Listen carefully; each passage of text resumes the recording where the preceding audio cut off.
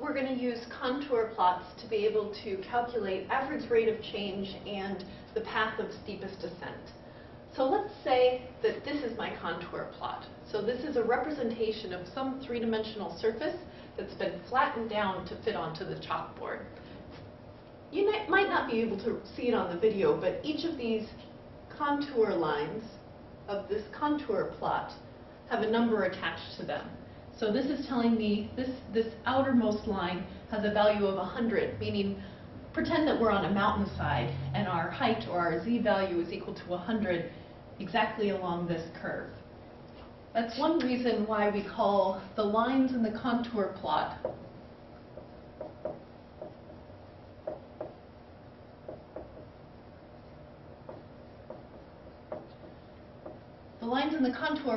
are called level curves. Why, you ask? Well, because it's a curve, it's some curvy thing along this flat plane, and it's level, meaning that the height is exactly the same all the way around here. And if I were to try to visualize what this contour plot is telling me, it looks like my heights get higher and higher as I go this way, and they also get higher and higher as I go this way.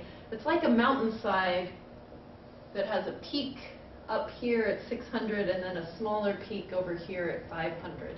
And if I wanted to, each of these curves are tracing out a slice of this mountainside.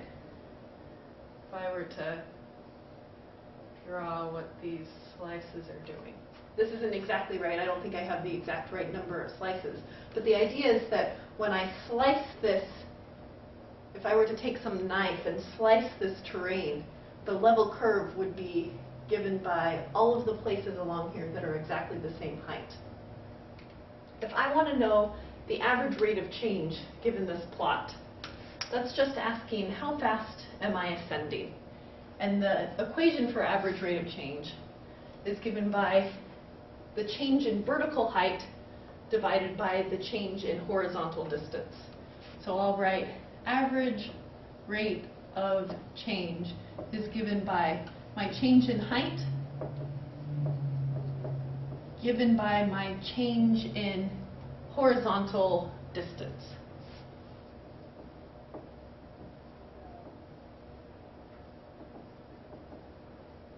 So for example, if I were over here at some point A, and I want to know what's the average rate of change as I go to a point B, really what I'm asking is, I want to know what the change in altitude is, or the change in height divided by the change in horizontal distance.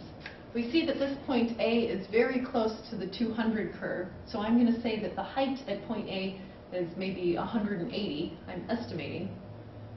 And point B is close to the 300 curve, so the height at point B is approximately equal to 280, meaning my displacement, my vertical displacement from A to B is 100 units.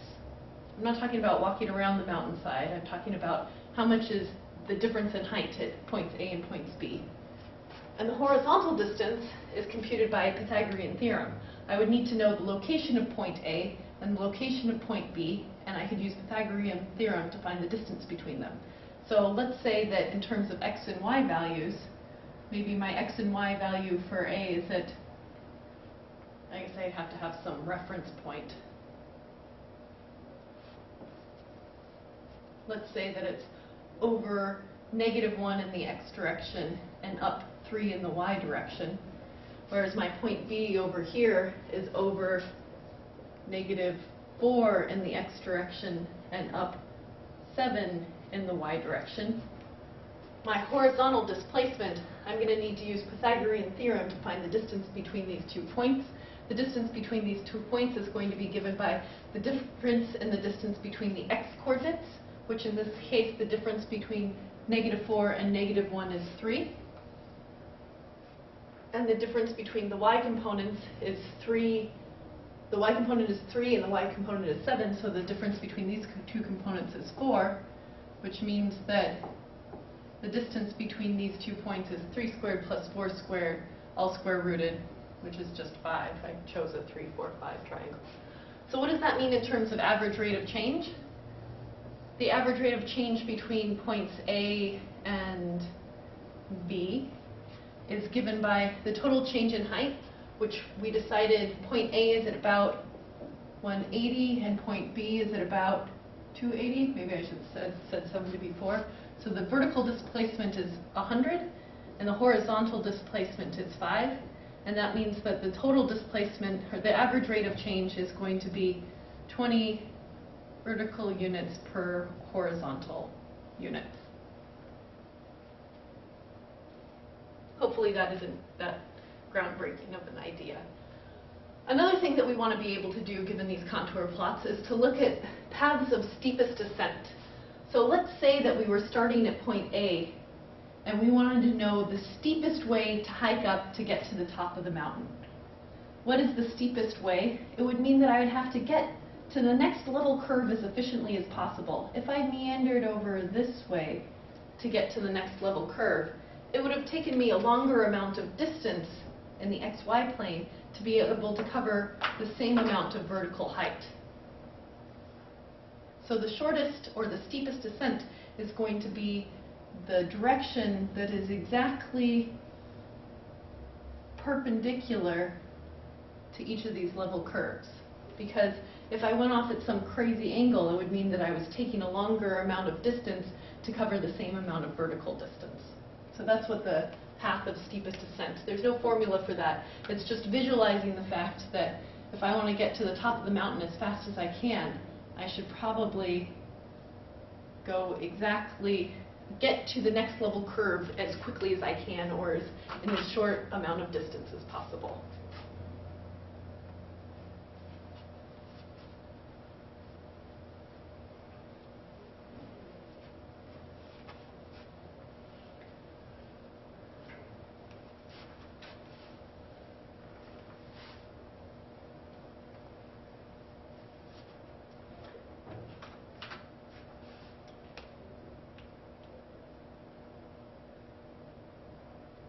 So the final topic that I want to talk to you about is level surfaces.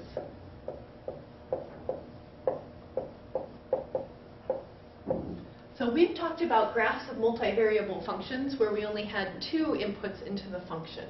And I want to talk about what happens when we have a graph where we have 3 points, or a point in R3 is our input into the function. And let's say that I have the function x squared plus y squared plus z squared.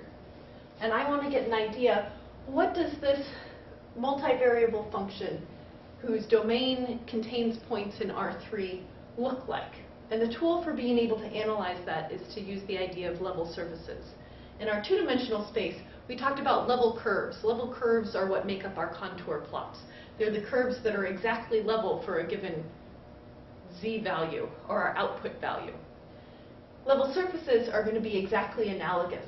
So I'm going to set my f of x, y, and z equal to some constant value. And when I set it equal to some constant value, it's going to trace out some surface. And for all of my different output values, it'll trace out different surfaces. In this case, let's look at what happens when I set f of x, y, and z exactly equal to 0. I get the function 0 is equal to x squared plus y squared plus z squared. This is a really boring level surface. My level surface is going to be represented by some figure in 3-dimensional space, and we know what this level surface looks like. Here's my x, y, and z coordinate system. This is a level surface, and it looks like a sphere of radius 0, centered at the origin. So what's a sphere of radius 0 centered at the origin look like? It's just the point 0, 0, 0. The only solution to this equation is when x, y, and z are exactly equal to 0.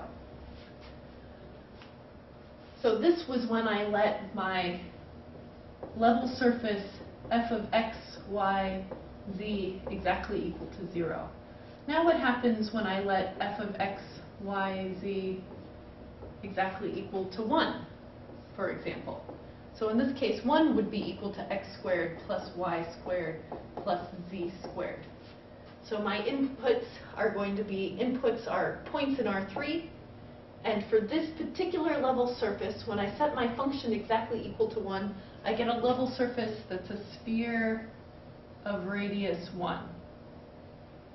And my next level surface, you can see where this pattern is going, 2 will be set equal to x squared plus y squared plus z squared, which gives me a different level surface of radius square root 2.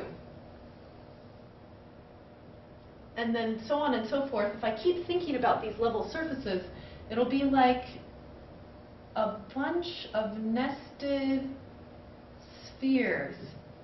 Notice that I'm supposed to be drawing this in three-dimensional space, so I'll have an innermost sphere, and then a sphere that's a little bigger, and a sphere that's a little bigger. And they're called level surfaces because everywhere along this sphere, my output values are exactly equal to the same thing. So in this case, every point around on this outermost sphere, those points, when plugged into this function, all have an output value of 2. One way to think about what this is actually describing would be something like a temperature function. So let's say I'm in a room, and the temperature of the room is given by this function x squared plus y squared plus z squared. This isn't a very realistic example, but it's something that could be talked about. And it means that in spherical shapes within this room, all of the temperatures at that spherical shape are exactly equal to one another. So I could have some sort of heat sink right at the origin. So right at the origin, the temperature is equal to 0. And in spherical waves emanating outwards, the temperatures are exactly equal to one another. And the temperature gets bigger and bigger and bigger as you move outwards, away from that heat sink centered at the origin. So that's the idea behind level surfaces. And we will not tackle them in great detail, but it's an important tool to be able to have to think about multivariable functions that have more than 2 inputs.